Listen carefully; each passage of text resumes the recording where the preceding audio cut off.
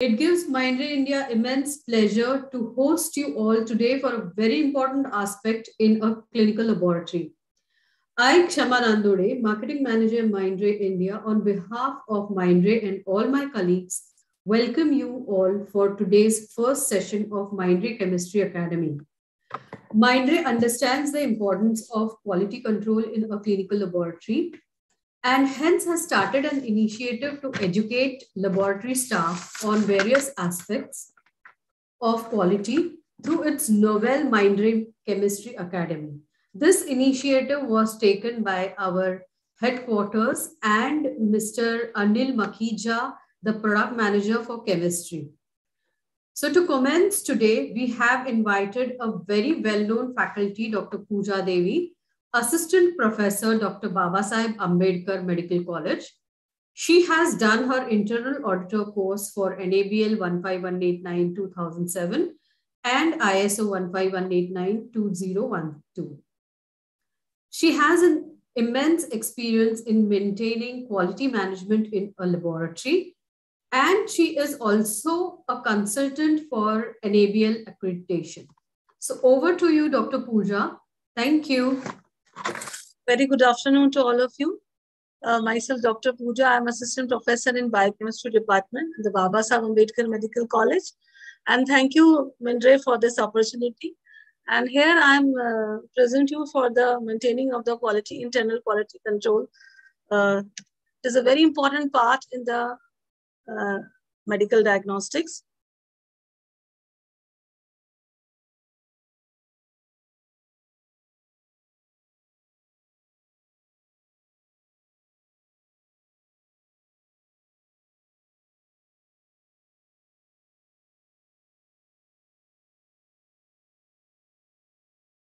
Madam, is there any problem? No, I'm starting. Yeah, my objectives, today's objective at the end of the presentation, participants should understand the basic principles of quality control and understand the importance for internal quality control schemes. So let us see what is quality control. Quality control in the medical laboratory is a process used to monitor and evaluate an analytical process produces patient result. It is referred to the measurement that must maintain during each assay and run to verify the test is working properly or not.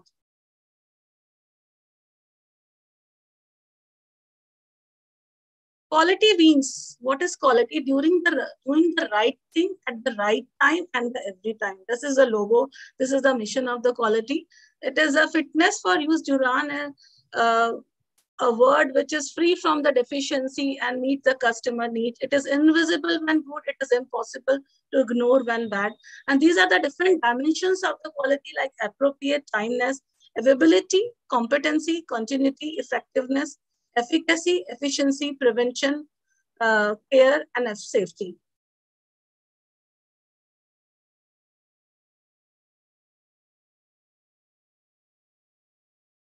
Quality, the most important point in the quality control comes the quality insurance. It is the overall program that ensures the final report by the laboratory are correct and concerned with much more that the right test carried out on the right specimen and the right result and the right interpretation is delivered to the right person at the right time. So we are using every time right means we are quality insurance will be very precise and accurate. And quality assessment is a proficiency testing. It is a challenge to the quality insurance and quality control program that determine the quality of the laboratory result generated by the laboratory. So I'm just talking about what is, should know about what is the meaning of quality insurance. It is defined as the overall program that ensures the final result reported by the laboratory are correct. It means quality enhancement. It aims ensuring that the data provided by the laboratory are relevant, and quality insurance involves all measures that can be taken for the laboratory efficiency and effectiveness, ensure the laboratory performance with minimum risk for laboratory workers, gives maximum benefit to the individual and community. For this, we have to take care about many parts. It starts from the pre-analytical and goes up to the post-analytical. We have to take care every part of the laboratory. The quality insurance cycle will be like that. It starts from the, when our relationship starts from the doctor to the patient, it starts from the requisition, where requisition from pre-analytical part, patient client preparation, sample collection, patient competency, patient receipt and assessing transport.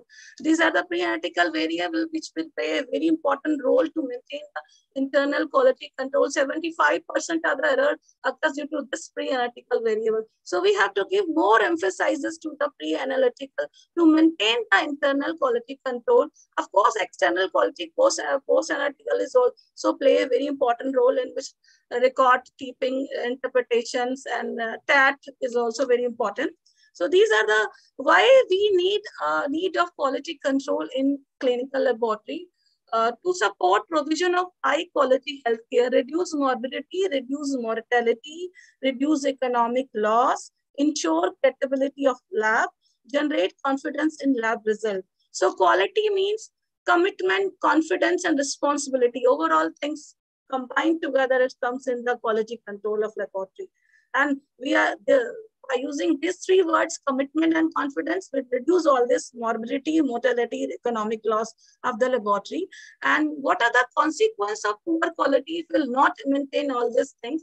It result in inappropriate action, over investigation, over treatment, mistreatment, inappropriate inaction, lack of investigation, no treatment, delayed action, loss of credibility of laboratory, and legal action. So we have to take care about all these things to maintain the quality. For this process, we have to maintain a good quality control in the lab.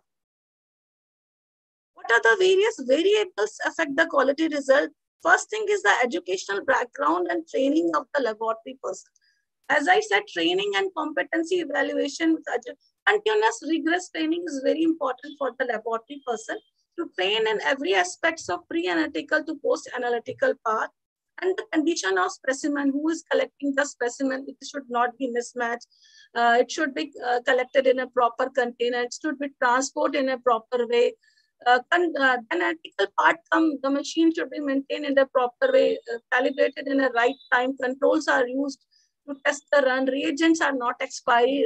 Equipments are properly calibrated. And then post-analytical part, that is interpretation of the result, transcription of the results, and reporting of the results. So if we maintain all these variables, I think we are able to achieve the quality insurance part. And what are the factors affect internal quality control? These are the outside laboratory factors which contribute about 75% of the part, and 75% of the error occur due to this. This starts from the requisition. Any mismatch in the requisition result in the failure of the test. Patient preparation, how we are preparing the patient, that is also very important. We have to frequently train our technicians, frequently train our phlebotomists to prepare the patient, how to collect the sample for blood glucose, how to collect the sample for lipid profile, for oxalate weld, what are the things are required, what is the order of draw, how to collect in the right vacutainer, right volume.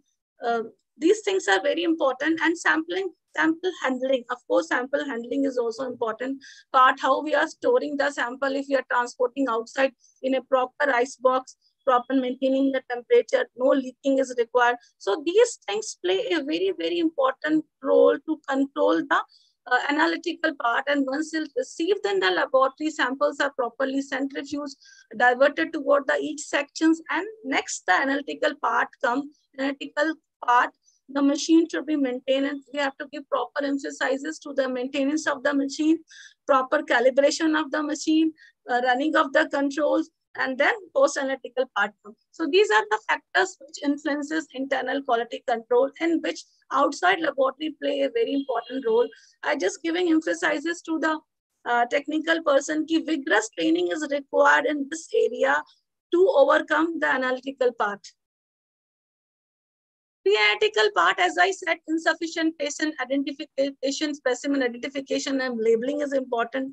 Patient preparation is important. Specimen collection, storage, and transportation. Specimen quantity, we have to collect in adequate quantity, not in a lot.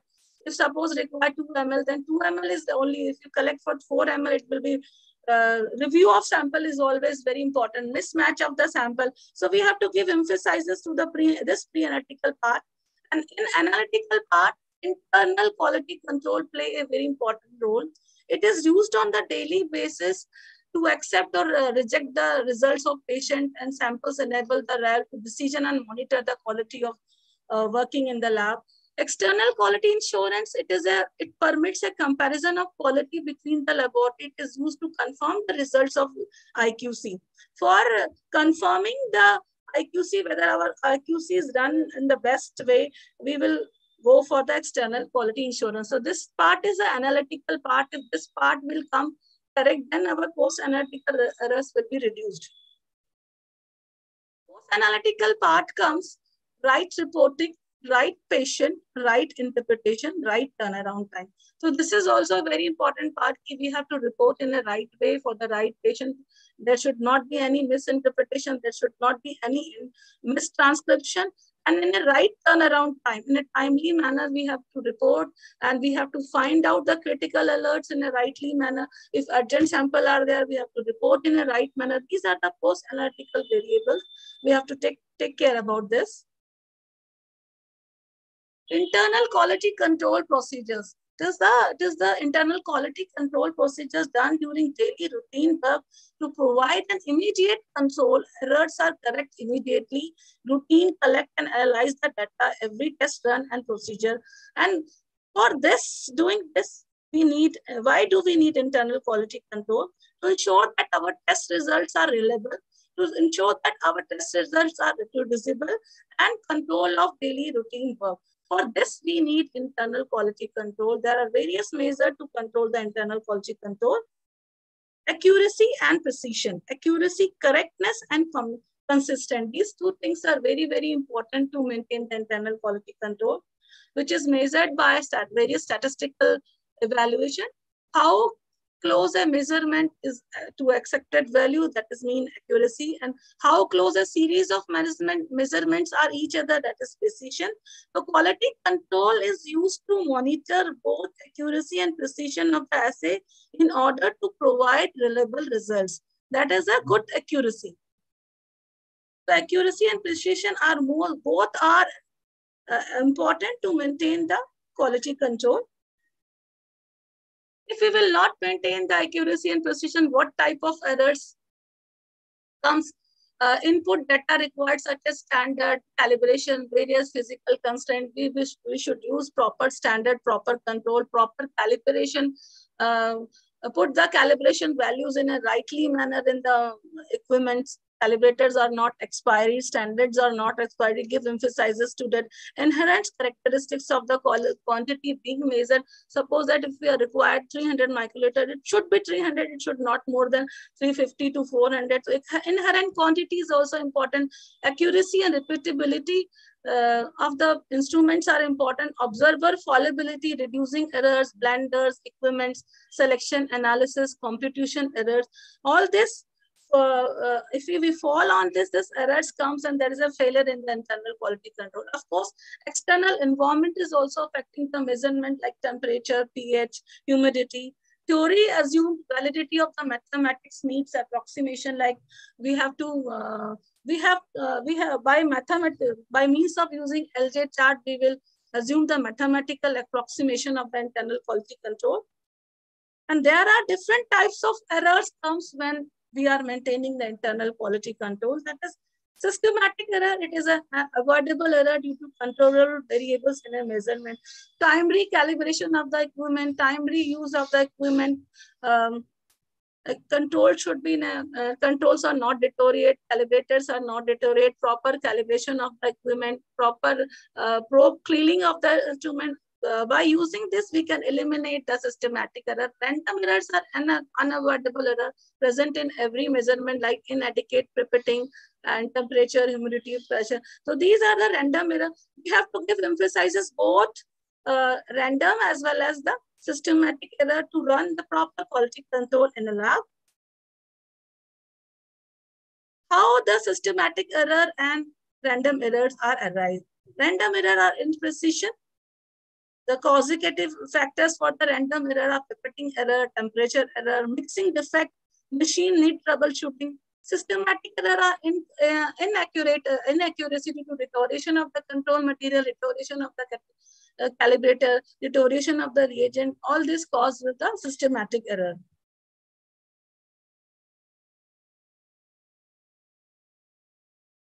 Internal quality control, we use some specimen in the internal quality control that is called as a control. And Levin-Janin chart are the statistical method used for the interpretation of the internal quality control. What is control? Material that contain the substance being analyzed, and it is used to validate the reliability of the test system. It run after calibrating the instrument, run periodically during testing. So control play a very important role. Control and calibration play a very important role for the internal quality control system to check the patient results are in a correct manner. To obtain quality control material, what is the method to run the control? Either it should be run each day during the patient sample or run each control 20 times over 30 days and calculate the mean and SD. So I am showing you how to calculate the mean and SD and CV values and how to interpret the LJ chart. That is the most important part of the internal quality control. How to calculate the mean? That is, once we open the control kit, and there's a sheet comes in which it is written that this is the mean, this is the range, this is the SD. So how this mean has comes? It means comes from the sum of the data provided by the total number of the data point. That is known as mean. And what is SD? This is the formula. And what is SD? It is a measure how much the data varies around the mean. That is x upon x squared n by 1. And this is the formula of the SD. And this is the coefficient of variation CV value, which is most important day-to-day life, and every month we will evaluate our SD value, express how accurate our test run is going on.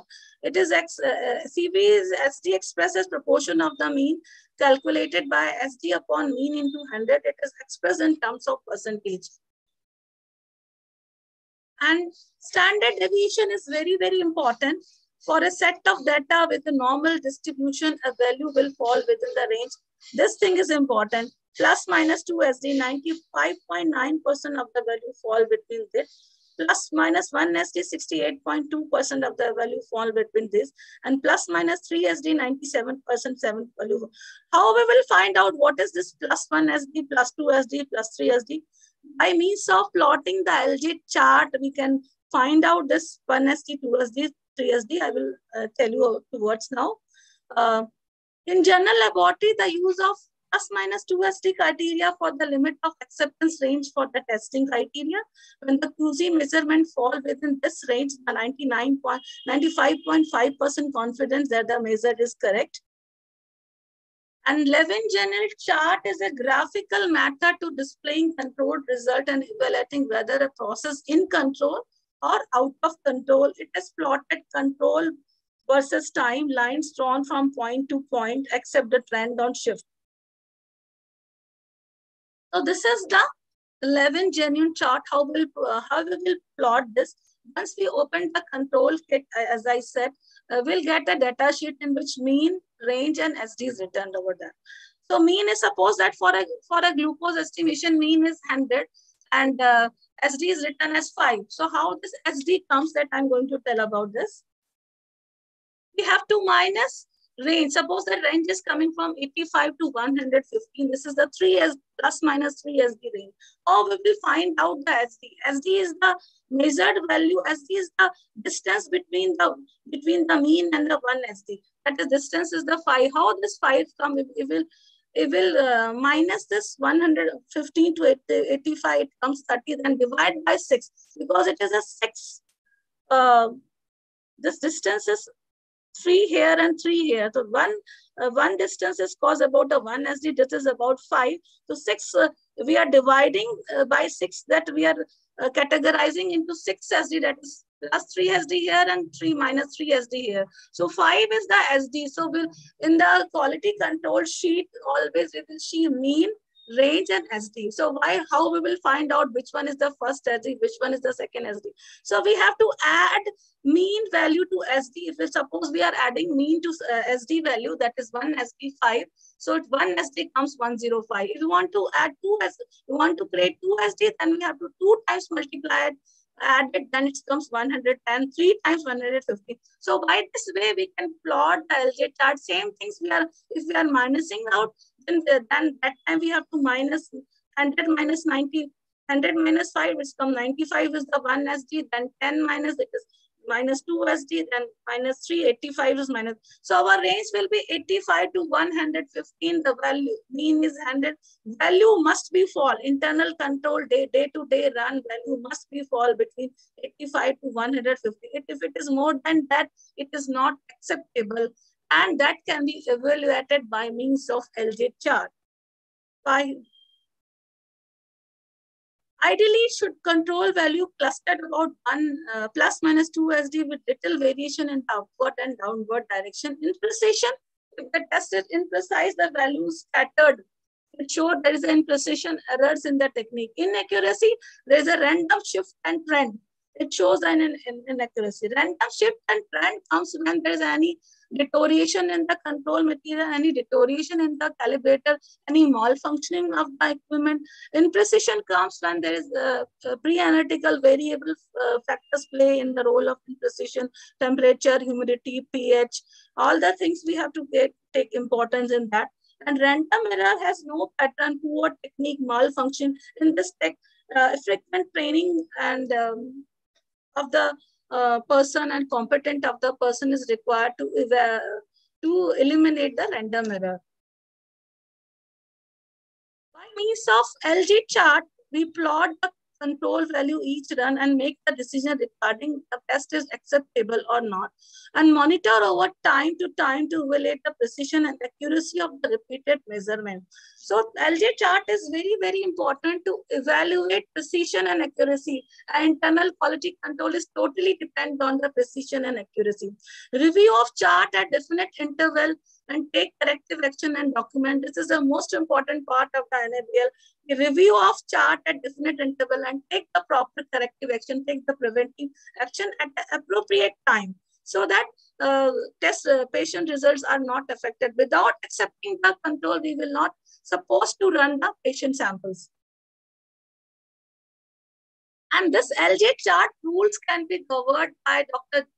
J. James O. Westcott. That's why they are called as Westcott rules also. It uses a combination of decision criteria, control rules, allow determination whether an analytical rule is in control or out of control. There are certain rules governed by the Westcott which we use in the laboratory, that is 1-2S rule, 1-3S rule, 2-2S rule, R4S rule, 1-4S rule, and 10X rule. In this, 1-3S rule and 2-2S rules are very, very important in the day-to-day run. I'm telling now, and further, I'm going to tell which one is the random error and which one is the systematic error by finding out these two rules. Warning rule. One of the two control results fall outside 2SD, alert tech to possible problem, not cause for rejection or run, must evaluate 3S run. Suppose the value comes like that, 2SD. You are going towards 3SD, you have to take care about that. It is an alert going towards the 3SD.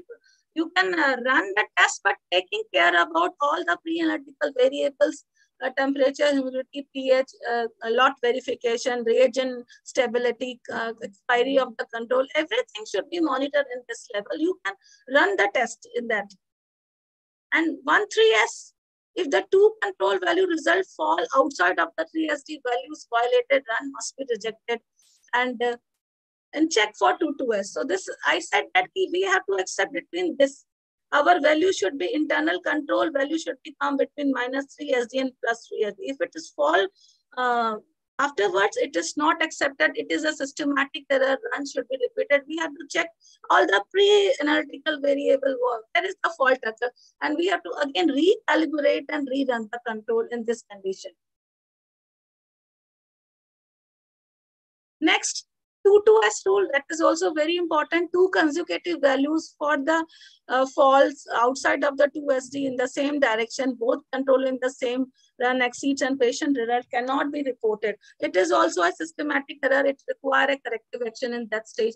This is the 2-2S rule. 2 values are falling on the same side. We are not supposed to accept the control. We have to check all the pre-analytical variables, recalibrate and rerun the control, and then report. Once the control are acceptable, then only we can report the patient. We can run the patient test sample. These rules are very, very important to measure the quality control. Especially, I said 2-2S rule and 1-3S rule. In day-to-day laboratory process, in day-to-day control limit, we have to follow this 2-2S and what is 3SD, and train our technical persons to analyze how to analyze this LJ charts.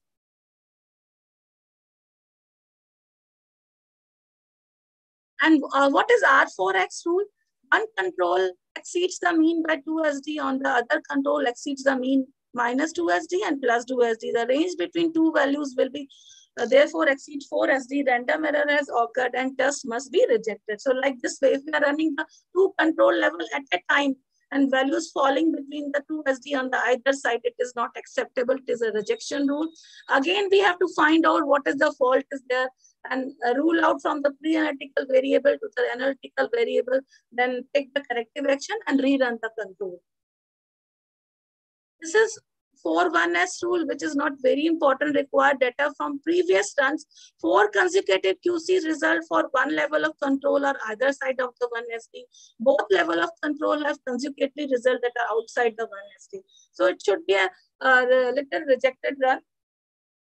10X rule is important. Require control data from previous run, consecutive and consecutive QC result for one level of control on one side of the mean, or both sides of the control have all 5 consecutive results that are on the same side of the mean, like that. So it is not acceptable. You know, the LJ chart should be run like in a zigzag manner. It should not be fall on the same side, either of the 1SD, either of this side or that side. It should be run in a zigzag manner. So that way, it should be run between the range of plus minus 2. That is the best way to accept the LJ chart, and best way to evaluate our test is running properly or not. So Westcott rule and LJ chart is very, very important, whether to find out our test is accurate, precise in nature. So this is very important tool or statistical analysis to control the internal control level. And once the rule is violated, what happens? Warning rule means to incept other control point. Warning means you have to incept what are the other errors can be able to happen. Like we have to give importance to the calibration controls, temperature monitoring, humidity monitoring, pH monitoring. Once the rejection is out of control, we have stop testing, identify and correct problem, repeat testing on patient sample and control. Do not report patient result until the problem is solved, and perform in adequate proper performance. Solving if this out of control, then you have to solve the problem. You have to make the policies and procedure for remedial action. What is your remedial action if the control is outside? So you have to check from pre-analytical variables to the analytical variable, where is the problem occurs. It is a sample is adequate, sample is hemolyzed, sample is lipemic, either you are not centrifuged properly. Then if it is centrifuged properly, the proper maintenance of the instrument done or not, daily maintenance properly falling or not, any debris are come in the probe while running the test, temperature and humidity of the analytical place is proper, pH, TDS meter is calibrated or not, calibration is an expiry, it should not be deteriorate, controls are in a proper way, we have found it out the right manner, we have put at the right value of the mean or SD in the instrument or not. That is also a very important part. Once the lot has been changed, reagent lot has been changed, control lot has been changed, whether we are checking the values or not, we are putting the right value in the instrument. So these are the troubleshooting criteria we have to follow once the control is out, an alternative to test rejection. So these things are very, very important to control the internal quality control. We have to find, as I said in the previous lecture, pre-analytical variables are very important to control the internal quality control.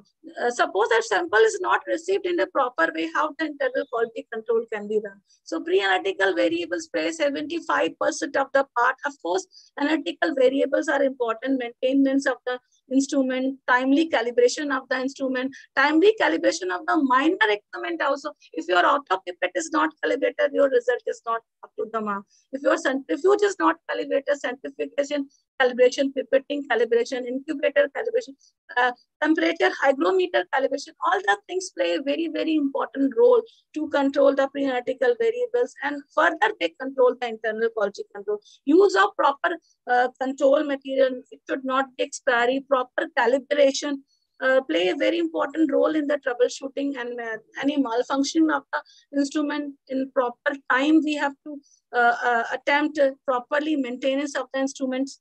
These are the variables we have to give importance to overcome from the violated rules of the LJ charts.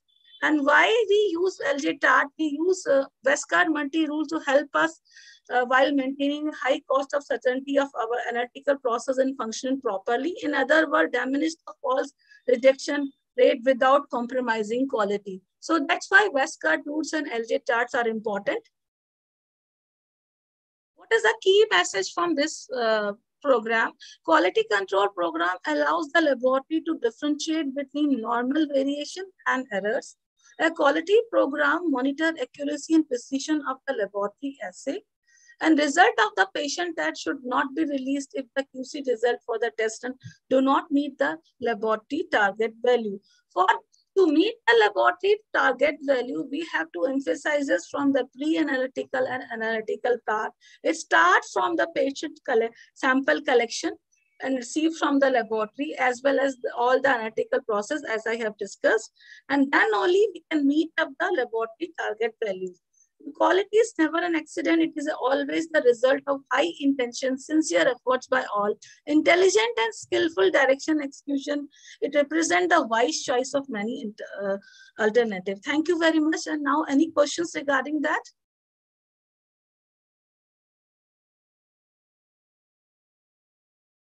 Hello. Thank you, madam. There are some questions in the Q&A section. Okay. There's a very interesting question from Dr. Shankari Shenoy. She says, for random lipid profile results, should we give normal reference range, especially for triglycerides?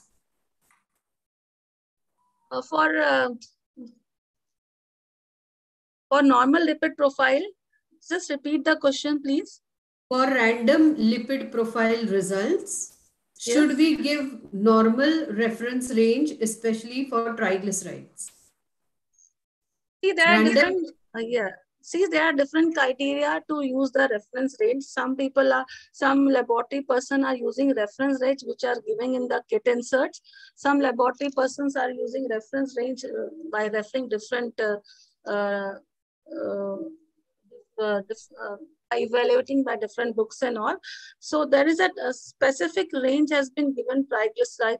Whatever the range we will put in the machine, that is we are using as a biological reference and BRI to evaluate any type of parameter, either it is a triglyceride, cholesterol, HDL, LDL, whatever it is. And we have to, for checking this one lipid profile, sample adequacy is also important. There is another question, ma'am. How do we calculate CV from LJ chart with or without rejected values? With or without rejected values. See, CV values comes when you have to 30 days run. See, when we will receive the control, it shows a manufactured mean. we will enter that manufactured mean in the machine and will run the control on a 30 points or 20 points. And then afterwards, a value comes that is called as a lab mean. And we are using that mean to evaluate the CV because it is a highly precise and accurate value. And that CV value can be used for further evaluation until the control lot has been changed. And next question you have asked whether accept the CV without accepting or rejecting the run. Of course, if 3SD or 22S rules are there, we have to reject and we have to take the corrective action immediately. Day-to-day basis of the evaluation of the LJ chart is very important to maintain the high accuracy, which is measured in terms of coefficient of variation. That is your CV value. If the test run, suppose that today I am running a control of glucose and my value is 125 and my 3SD is 150. So we should not accept 125. We have to take the proper corrective action first. What is the reason for going outside? And then we have to recalibrate, rerun the control. That value can be accepted to find out your CV. So that process will be goes around like 20 days or 30 days, and then your monthly CV will be achieved. Second question, ma'am. Any question?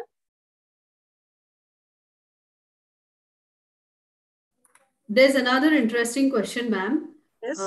If it's Dr. Gargi Mishra, she's asking if we are following lab mean, is it necessary to set our own SD? Or can we follow manufacturer's SD? No. If you are running your lab mean, then you have to set your lab SD, because once you are setting your lab mean, the SD will always change. Manufacturer SD will be different and lab SD will be different. As soon as if your machine is automation, it automatically equipment will set the SD level when you set the lab mean.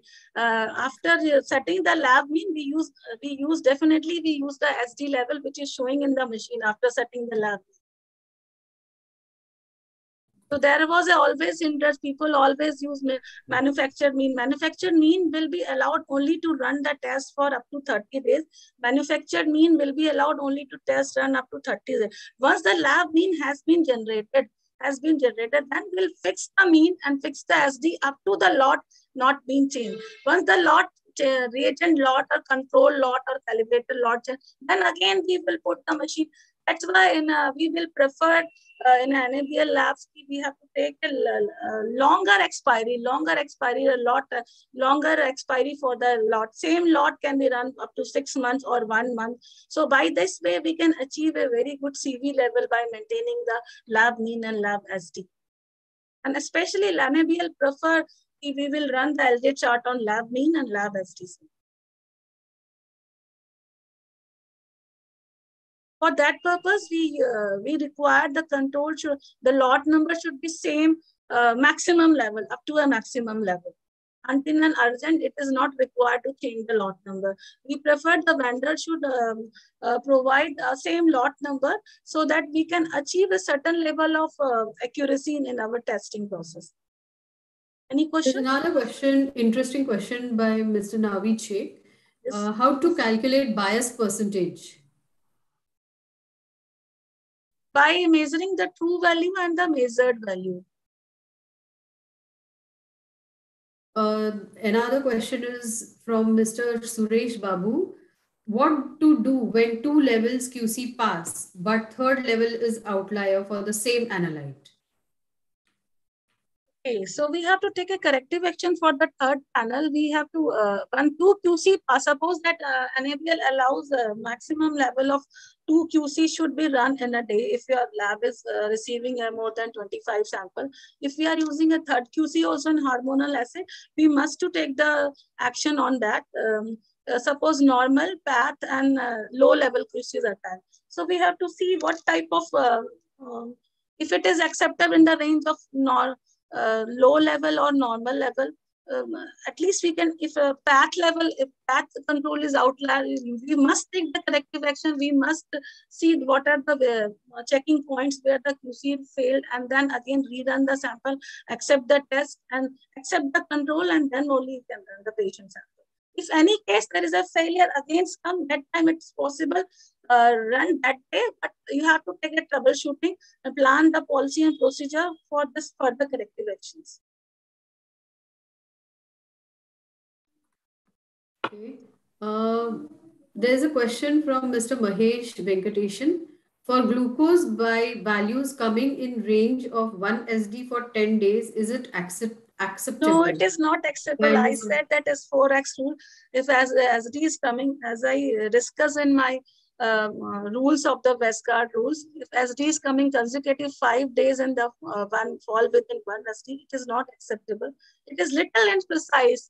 You have to check the point where it is imprecise due to the inappropriate pipetting, mixing, auto pipetting is not correct while or allocating while making the allocates of the either proper storage of the allocates is there or not. So these are the little troubleshooting we have to give emphasizes on that.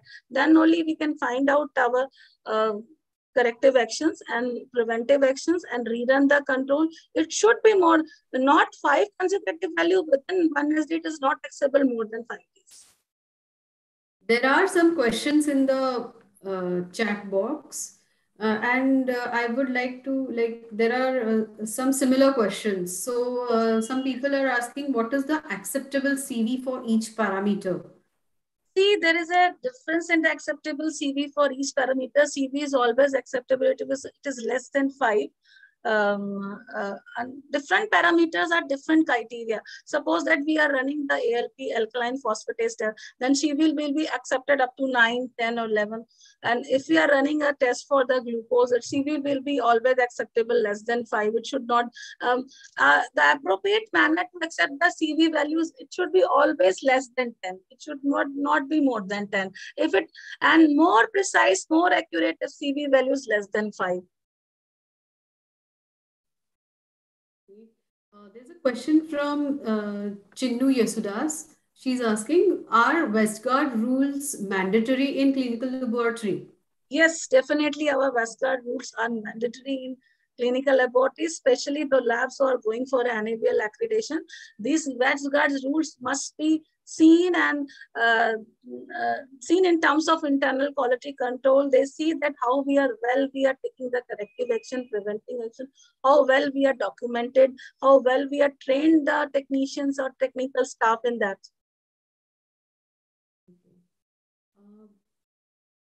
There's a very interesting question from Dr. Sajna Saif.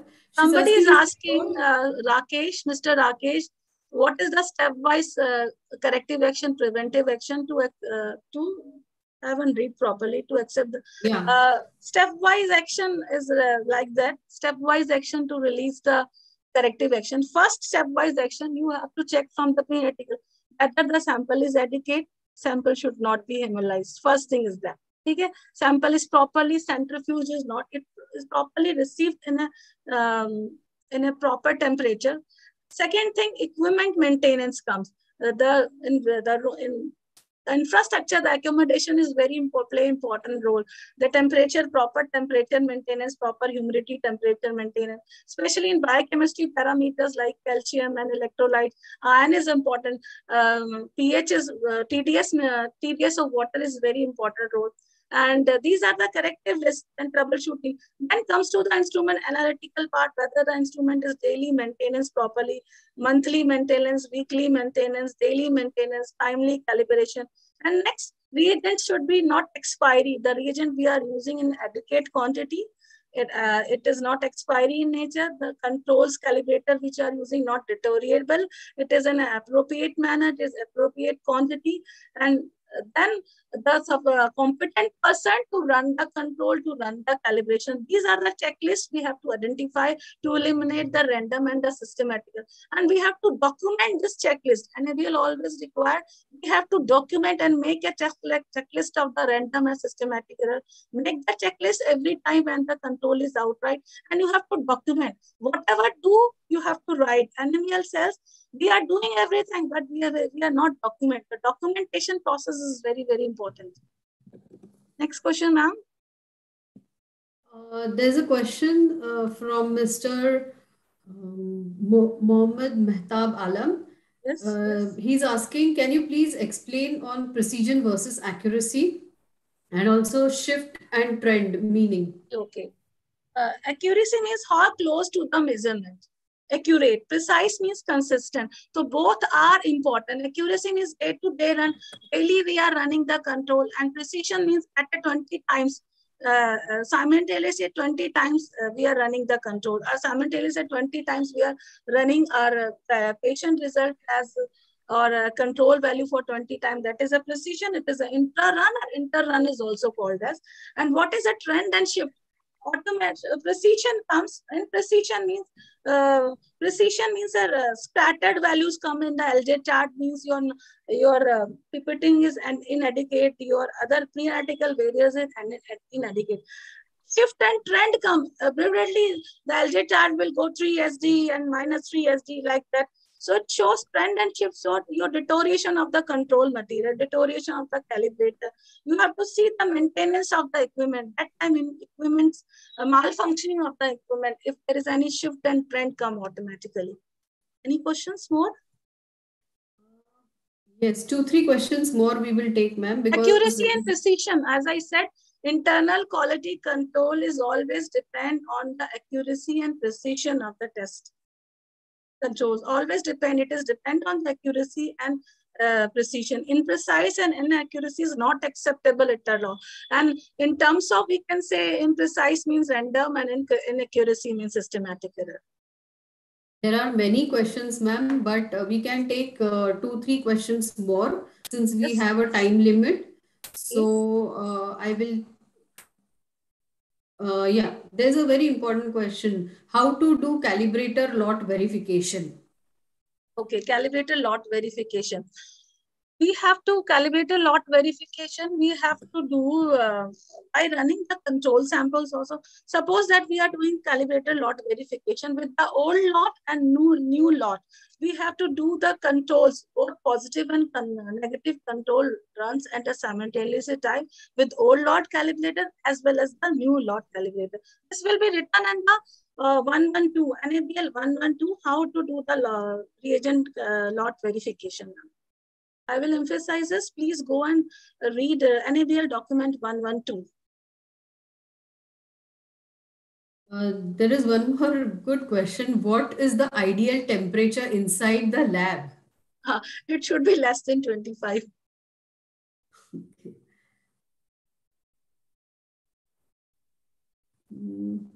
Yeah.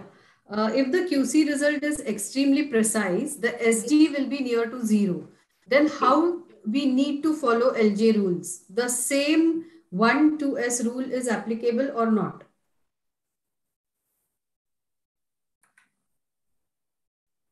This is slightly a difficult one. Can you please repeat it? If the QC result is extremely precise, the SD will be near to 0. 0, yes. Then how we need to follow LJ rules? The same 1-2S rule is applicable here or not? Yeah, that time if your SD is so precise, and 1-2S rule is applicable. Okay. Okay, so one more question is asking from Mohammed Ahmed. Lot verification patient sample is needed for verification or if QC is fine. Yes, if the QC is fine, lot verification. Sometimes we'll do both ways. We can do the lot verification with help of patient sample also, with help of control. But nowadays, NABL 112 says lot verification can be done using only the control material, not the patient sample. The rule has been changed now. Now the new 112 says only a lot verification can be accepted with the use of control value, not the patient sample. There's a question again. Can we establish lab mean for hematology parameters as QC expiry is very short? No, it is very difficult because it is a 15 days or one. Generally in hematology, we use the manufactured mean. It is a lab mean is employed basically in the biochemistry section.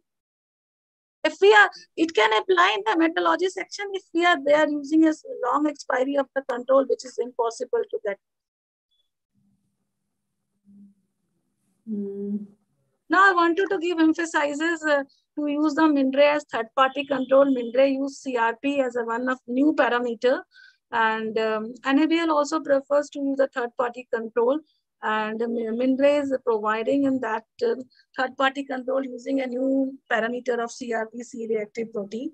And always there is a very curiosable about the many person in test before starting the Mindray India approaches me to tell about something about the NABL, how to start, those labs who are NABL accreditation, how to start. Let me talk about 5 minutes for the NABL. It is a National Board of Calibration Calibration Academy, testing and calibration, which is on the medical laboratory ISO 151892012 give the accreditation towards the medical laboratory, in which you are those labs who are interested to go for NABL. Please, I will emphasize this, go and read NABL document, which are very, very important. NABL 112, in which you will find out what is the technical competency, what are the accommodation required, infrastructure required, calibration criteria, competency criteria. Every procedure will be described in the 112. 217 is the checklist of the ISO 15189, in which every check, it is a clause-wise checklist given from 4.0 to 4.10. 4.0 to 4.10 is prepare about the how to prepare for the management and quality assurance. Who is the medical director? What is the competency of the medical director? Who is the quality manager? What is the quality? There is a requirement quality manager and the internal auditor course. Who is the technical competent person, technician? What are their duties? How to maintain the quality control?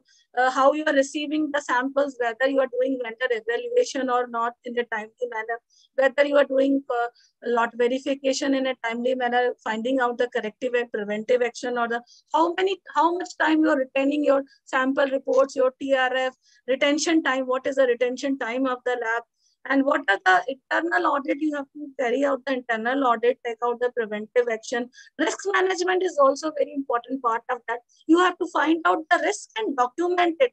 Find out that it starts from NABL said it start whatever I said, pre-analytical, analytical, and post-analytical. We are doing in the lab, but we are not documenting. NABL says you have to document from the first, like pre-analytical part. You have to document each and everything. Whatever we will do, we have to document that only the NABL says, and quality assurance can be achieved. So 4.1 to 4.10 is the dealing with the management criteria, in which duties of the lab management has been described, in which how to maintain the internal audit, how to do the management review meeting, how to achieve the risk of the lab, pre-analytical, analytical, post-analytical risk, how to do the lot calibration, vendor evaluation, review of the management. And first thing for doing the NABL, lab should be registered either in a proprietorship, either in a companyship. Lab should be, lab contain, take the DPCC. DPCC is like pollution control certificate is very important, as it is anywhere in the India. And third thing is required agreement from the waste part. Those who are taking the waste part, the agreement is very important to take the agreement from the bio waste, who was collecting the waste sample from lab. And MOU, memorandum of agreement, once your instrument fall out, that time where you will send your sample. You send your samples to the NABL agreement, NABL accredited lab. So four criteria is very, very important for the NABL document. First thing is the lab registration. Second thing is that the pollution control. Third is the waste management. Fourth is the management of the memorandum of agreement with the NABL accredited lab. Let's start preparing for the document, how to prepare for the quality control, quality manual, quality procedure. You have to define your procedure, policy, and document in a quality system procedure. Maintain the sample collection, prepare the sample collection manual, prepare the SOPs according to the ISO says, according to the ISO says, you have to prepare SOPs like then, prepare the safety manual, and maintain the internal and external quality control chart. External proficiency is also important to take part in the NABL. NABL requires lab must take part in the internal quality control as well as in the IQC. Lab must calibrate the instrument in the timely manner. Minor and major equipment calibration is most important to take the NABL accreditation. and preparation of the document in a proper manner. And second thing, last thing, come competency of the technical staff. You have to take the competence and the regular training, rigorous training is required, and safety of the person. You have to properly vaccinate in a proper time. Vaccination is very, very important. Train the technical person for the needle stick injury, train the technical person for the spill management, train the technical person for the biomedical waste, how to follow the biomedical waste rules. And in the post-analytical right reporting is very important. You have to interpret it, no transcription error are there. You have to document whenever there is any transcription. Critical alert, find out the critical alert, find out the critical alert in a timely manner, document that. Send the timely interlab comparison whenever your IQC is outlined, or send the trend for the interlab comparison for 3 months or for 6 months. That is also criteria. Your software should be validated. You have to take the validated software, prove the validation certificate of the software. These are the criteria documentation required. 4.0 to 4.10 deal with the management to prepare the quality manual to emphasizes the duties of the everyone. It is a technical manager who is that. What is the duty of technical manager? What is the duty of lab director? Prepare the organogram. What is the duty of technician? Laboratories. What is your organogram? What is your chart?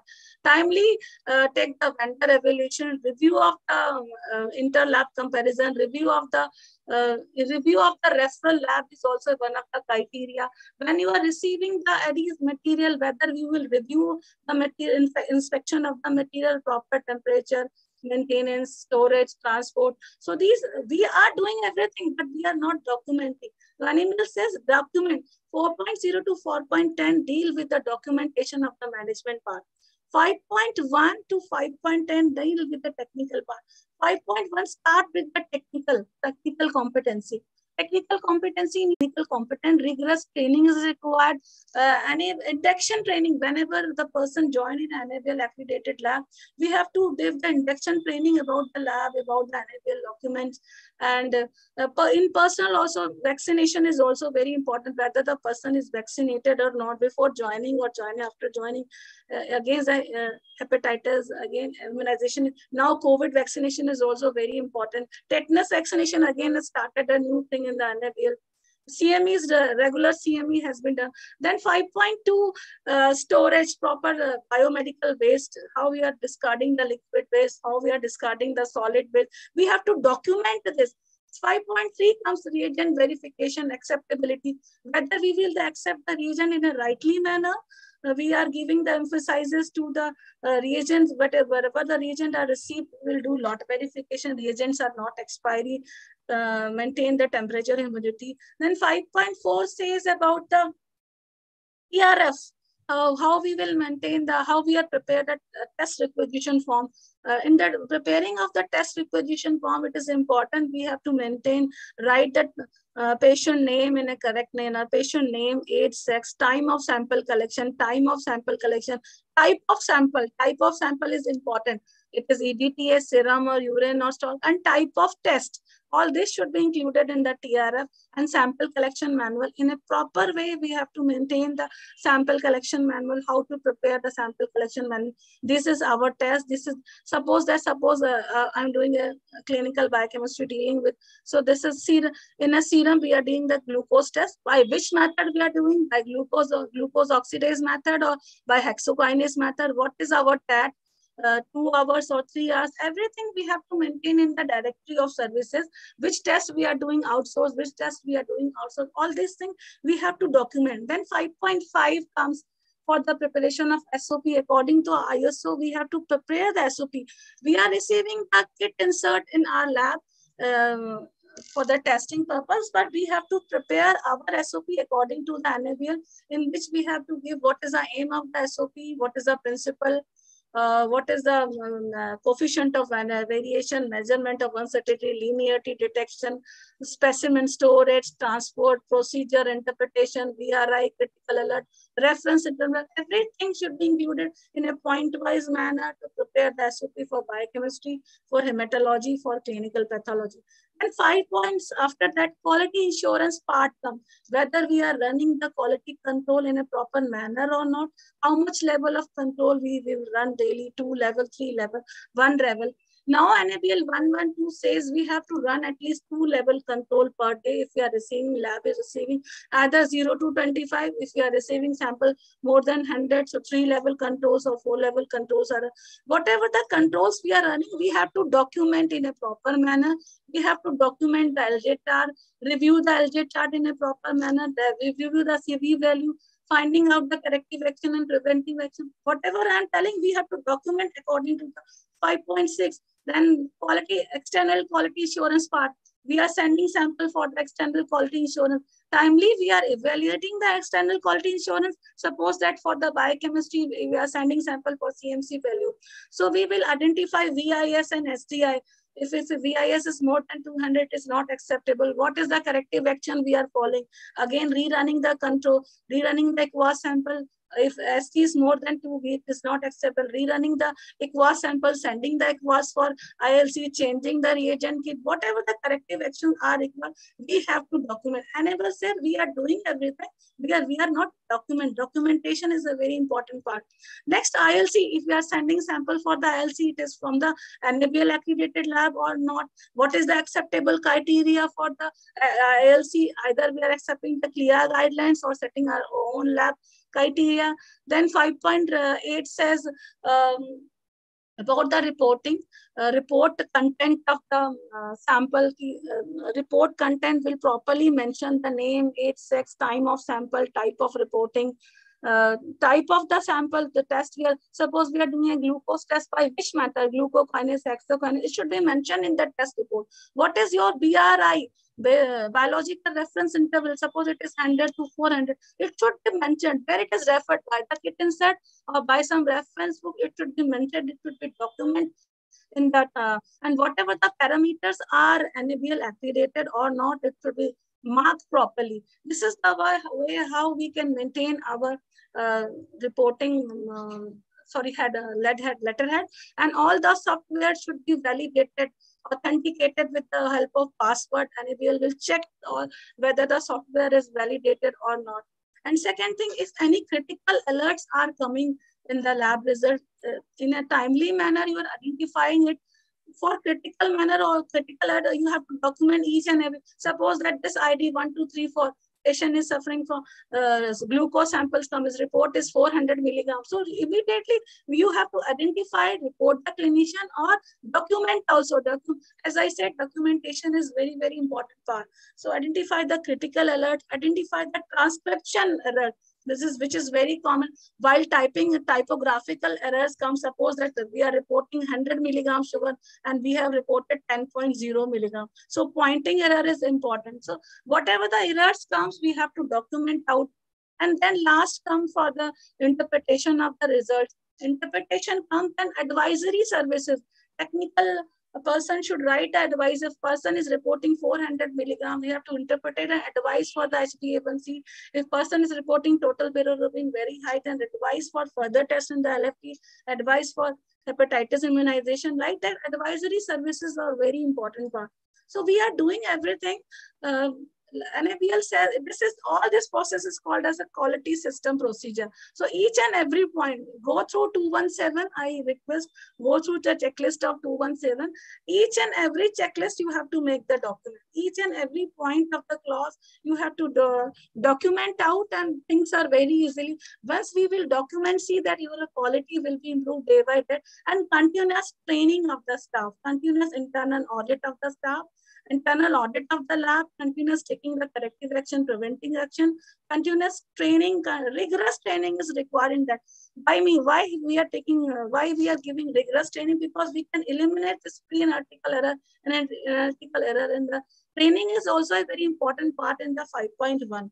So these are the document process, how we are discarding the lab waste. That is also very, very important now, that how we are discarding liquid waste, whether we are document how much hypochlorite is required to 1%, 4%, how we are preparing, what is the procedure for preparing the hypochlorite, where we are documenting it now, how we are discarding the solid waste, If suppose we are discarding the solid waste, in which manner, in red bag which type of waste goes, in yellow bag which type of waste goes, in blue bag which type of sharp container. So we have to train the staff, technical staff regarding this and waste. And second thing is the autoclaving is very, very important. After the testing, vacutainers, especially the microbial samples, should be autoclaved and sent to the third-party agency for the further wastage. So autoclave must be calibrated. Timely, we are using chemical indicator and biological indicators, and we have to document this. Everything should be documented. Autoclave logbook, maintenance logbook, sending of the solid waste to the third-party agency, finding a liquid waste discarded. We have to document what NABL said. Whatever you do, you have to write. So I go and read 217 according to the clauses. We have to make the documented in a properly manner, find out the corrective action and preventive action. And I hope then only we will able to get the accreditation in the ISO 15189-2012. Thank you so much. Any questions required? I hope I am able to meet at guidance how to the lab will be go. And second thing, those who are small laboratories, one more accreditation is come, that is a medical entry level accreditation, in which lab only required to participate in the internal control as well as the external control proficiency testing, and instruments should be calibrated. No need of preparing documentation and all. And lab should maintain all the legal documents, like I said that companyship, proprietorship, pollution control board, MOU. If these documents are required, a lab is participating in the internal control and external control and timely calibrating the major and minor equipment, the small lab will get the accreditation for medical entry level. And after 3 years, lab will get prepared itself for the full accreditation. Thank you so much for hearing me so patiently. Any questions? Thank you, madam. It was a very elaborative talk. Yeah. Yes, it was indeed a very elaborative. You said that people are asking for NABL, so I just elaborated. Yes. I was going to ask you about the basic lab composite, and you covered that also. Yeah. So really, very thankful. On behalf of Mindray, I thank you for such an informative talk on internal quality control. And I hope everybody will implement whatever you have spoken on in their day-to-day practices. So thank you, madam, very much. Thank you so much. Thank you. Thank you, Mindray, for giving such opportunity.